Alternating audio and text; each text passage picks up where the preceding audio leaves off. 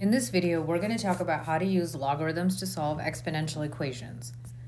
So you can use a calculator to find the approximate value of a log. Remember that you can use the log or ln key on your calculator.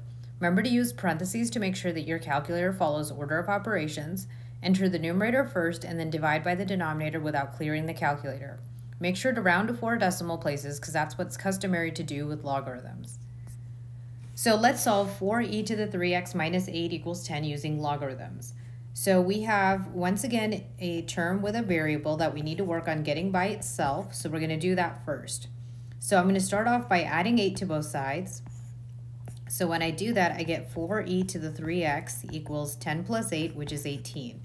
So now to get that term by itself, we're going to go ahead and divide both sides by 4. So when we do that, we get e to the 3x equals 18 divided by 4. And so if we do that on our calculator, we get 4.5. So now since we have a base of e, I'm going to take the natural log of both sides. So I have the natural log of e to the 3x equals the natural log of 4.5. So now at this step, I'm not going to type it into my calculator and find a decimal. I'm going to wait until the very last step to prevent any rounding errors. What I'm actually going to do is I'm going to use the power property to bring that 3x down in front. So we have 3x natural log of e equals the natural log of 4.5. The natural log of e is just going to be 1, and so that's 3x equals the natural log of 4.5. So now to solve for x, we're going to divide both sides by 3. So when we do that, we get x equals, and we do the natural log of 4.5, and then close parentheses, and then we do divided by 3. So now we can take our answer and we can round it to 4 decimal places. So we have 0.5014, which approximately equals x. So we can also use this to find the intercepts of an exponential equation.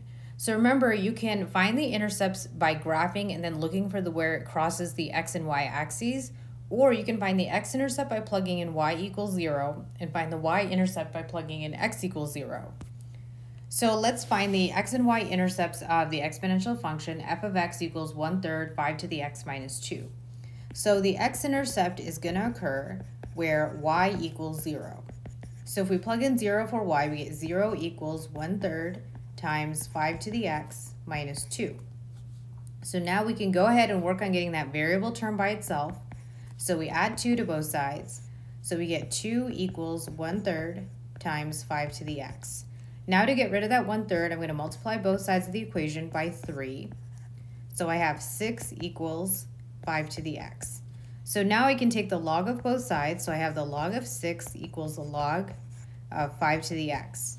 So I can use the power property now to bring this x down in front. So I have the log of 6 equals x log of 5.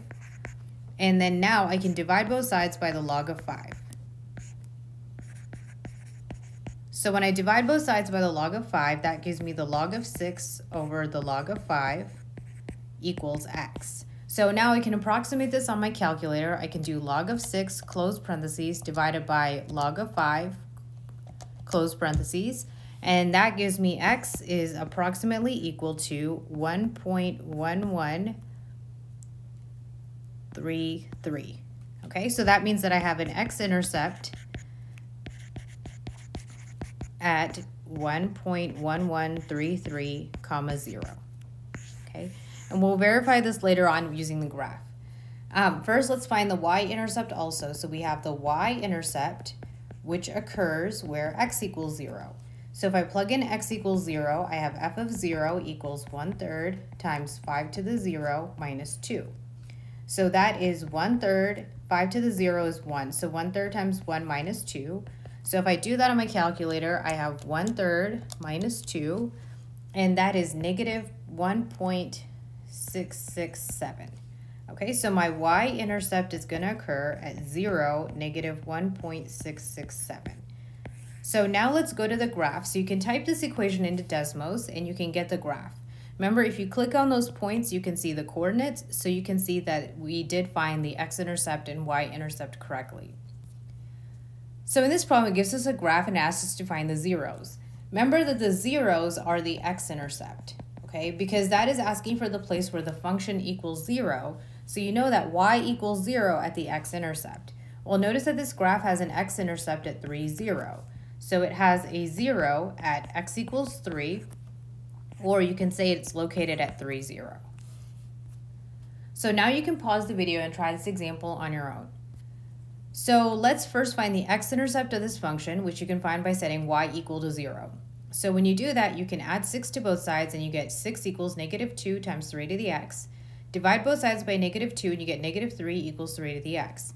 If you take the log of both sides, you get the log of -3 equals the log of 3 to the x. And you can bring that x down in front, and so you get log of -3 equals x log 3.